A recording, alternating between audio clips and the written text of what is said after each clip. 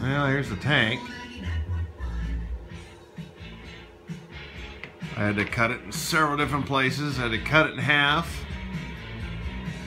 Cut it down in height. I think it's gonna work out.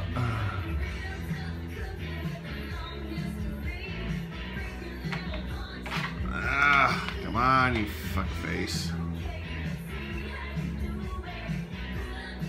I need to put a fucking motor on my goddamn table so I can spin it around.